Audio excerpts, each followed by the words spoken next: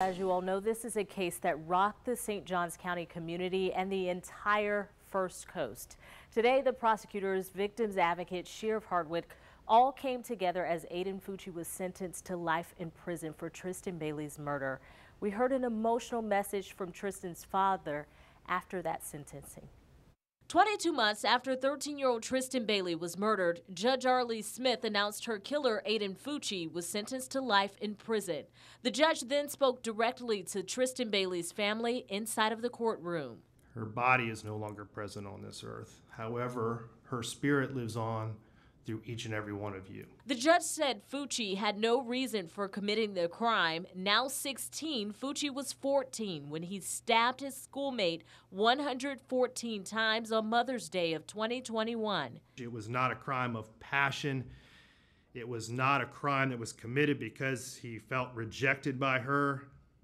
It was not done in a fit of uncontrollable anger. There was no reason. There was no purpose. It was done for no other reason than to satisfy this defendant's internal desire to feel what it was like to kill someone. For the first time since the crime, Tristyn's father, Forrest Bailey, stood before media to speak about his daughter. The family wearing shirts that read Tristyn Bailey Strong and referring to themselves as the Bailey 7. Tristyn, I wanted to let you know we are so extremely proud of the person that you were in your time here. We have seen that when you went out into the world, you gave it your very best. Mr. Bailey thanking the justice system for working on behalf of his family while taking a moment to pay respects to his daughter, who was also a cheerleader, sister, and friend. With respect to what you mean to our family, it's in our hearts. There are no words. We love you.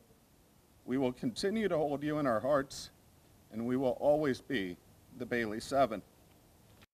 And because Fucci is a juvenile, his sentence will be up for review in 25 years. He does have 30 days to appeal. Live, I'm Destiny McKeever, First Coast News on your side.